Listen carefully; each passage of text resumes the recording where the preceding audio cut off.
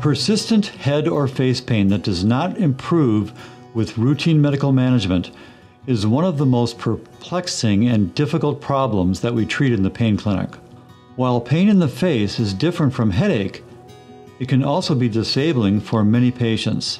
Face pain is usually one-sided, either right or left, and either intermittent and lightning-like, which is called trigeminal neuralgia, or continuous and constant, as in the condition that we call atypical facial pain.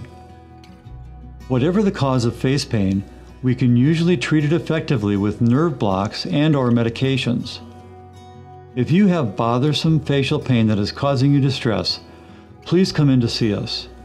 We will make a diagnosis and provide you with effective treatment options.